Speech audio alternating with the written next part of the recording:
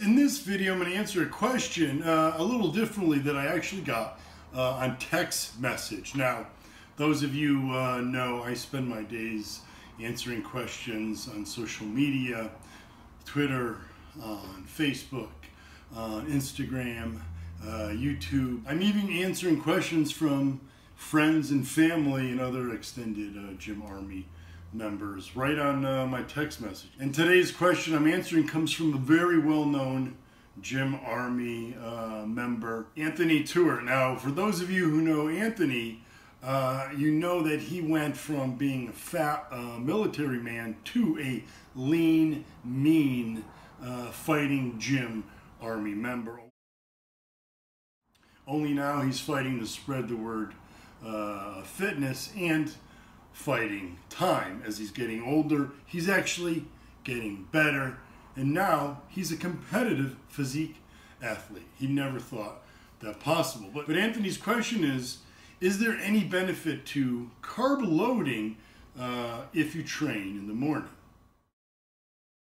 Now let's clarify what carb loading is. Now the real definition of carb loading is where you carb supercompensate, meaning you glycogen supercompensate, meaning you build up more of the carb storage form in the muscle, that glycogen. The more glycogen you have, the more energy, direct energy the muscle has. Also, the more glycogen you have, the more water gets pulled into the muscle, so muscles are fuller. So you use carb loading if you're an endurance athlete, like running a marathon, or you use carb loading if you're a bodybuilder to make your muscles look fuller, because like I said, if you supercompensate how much glycogen they can hold more than they normally can hold, then they normally hold more water. That water is good water, it's on the inside of the muscle, makes the muscle fuller. So you can read about that in my Reach Your Peak article on how to prep for a contest or a photo shoot or whatever day you want to look your best.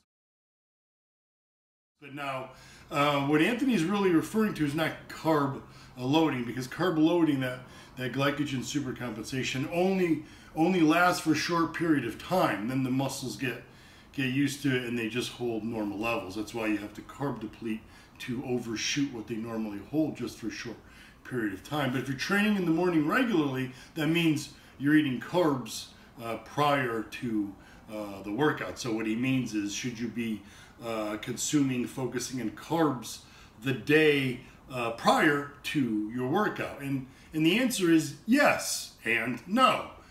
The real answer really is depends on your goal. What is your goal? Are your workouts more performance-based? Then yes, you definitely want to be focusing on higher carbs. Are you going to build out all-out mass like with my 6 weeks to sick arms program? Then yeah, you're definitely going to be focusing on carbs after your morning workout, or which means prior to that next day's morning workout. Those are the carbs that are going to be used for that workout. Now the question is, are those carbs really necessary?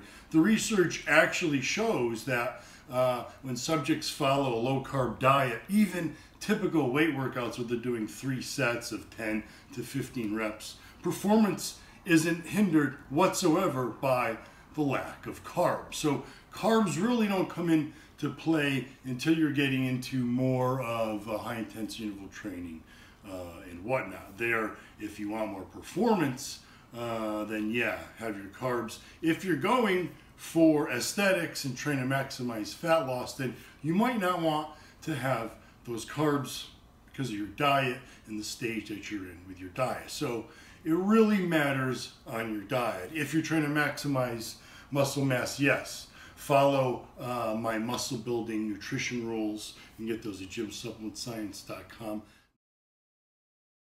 And I show you how to build the diet based on when you train, and you'll see you're getting your carbs post-workout for that one workout, but really that's pre-workout for tomorrow's workout. So I hope that answered your question, Anthony, and anyone else who may have the same question. So it really depends on your goal. Keep those questions coming, guys. I'll keep the answers coming, and as always, stay JYM Army strong.